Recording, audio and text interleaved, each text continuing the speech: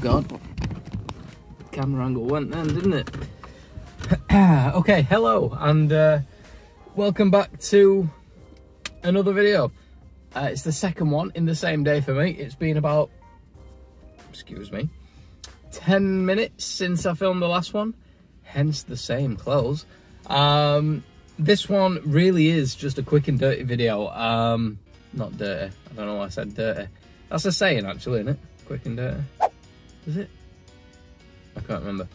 Anyway, this one is very quick and I'm going to show you how to make LED rear lights work.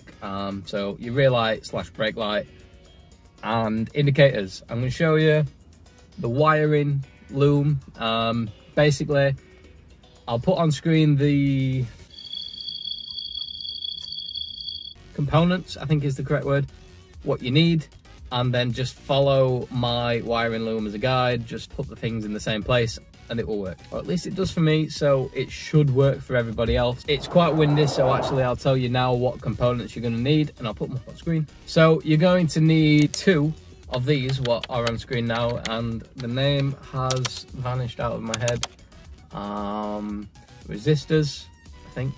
I'm almost certain they're resistors. I'll put up on screen what to search for to buy them. You need 2 of those, 1 for each side. They are going to make your indicators work. And to make your brake lights work, you're going to want 2 diodes. Again, that will be on the screen right now for you to have a nice little look at. Just buy the ones that look like these and yeah, they'll work.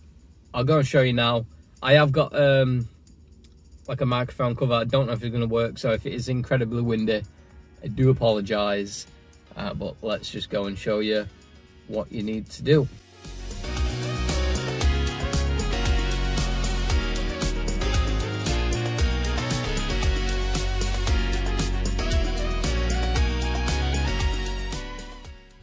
Right, okay, it's just a quick clip of them actually working.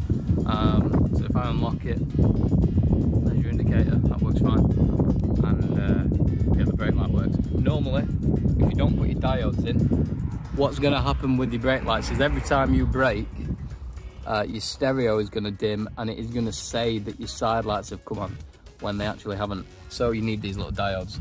I've already unscrewed it, so let me just... That's tight. That's what she said. Or he said. Right, we've got that off. So, here we are. This is what you've got to basically copy. Right, here's your resistor. I don't recommend leaving it like this because that's quite putting some strain on it. But you're going to want to look at your indicator one, and you're going to have one wire what's going to go up to the brake. You're going to have a black and white one, and you're going to have another black one. Now your other black one goes into the loom. You're going to want to put one end, splice into it, and solder that one together. And then your other one wants to be on the black and white one, which also goes into the loom, so not the one going up there. Splice the other end into that. Doesn't matter which way round this goes, it will work either way. Yeah, so you're just going to want to cut it, strip the plastic back, solder it all back together with the 3rd wire in, and go into this, and then that will be your indicator working. So it won't blink rapidly fast, it'll just work as it should do, as if it was a normal bulb. And then for your brake light, so as I said, normally when you would brake it would dim the stereo. The green wire, what you want to do is, you can't see it because I've put shrink wrap on it, but there is a diode in there, so you just want to cut the wire and attach a diode in there, solder it either end. You can use electrical tape if you really want, but I would recommend the heat shrinking stuff. It's better for it, and that's it. So if you want to have a look at that, black and white wire and the black wire, both what go to that is what you want for the resistor. And this one, you want a diode in the green. Bear in mind that the diode has to go a certain way, because basically if you don't know what a diode does, it stops a current coming back down the wire, and that's why the LED before would dim your radio, because some current, because an LED doesn't take as much power, it will come back down. So you want a diode in, which basically makes it a one-way wire, and then it will work fine, no problem. So there you go.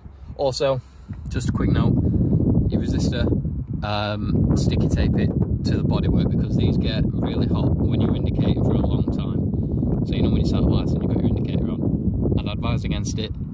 Don't stick it to the light, it will melt the plastic. Stick it to the bodywork, some thick double-sided like foamy tape, bit of heat resistance, then you're good to go.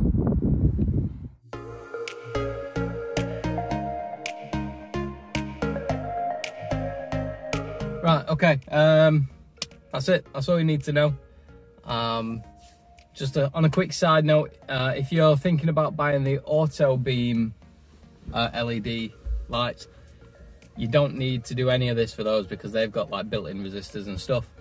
They are very expensive though, so I recommend these. All you need to do now is just go on eBay and look for the correct bulbs, obviously, but just pick whatever like LED pattern you want. I wanted the ones with loads of like dots on it. They should all work. I really don't see why they wouldn't.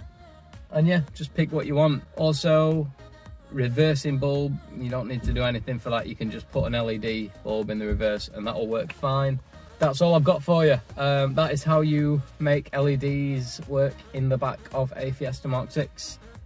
Any questions, let me know in the comments below, and I will do my best to get back to you with whatever you need. So thanks for watching. Subscribe if you want, like the video, all that, it's up to you. And I'll see you in the next video, hopefully. Bye.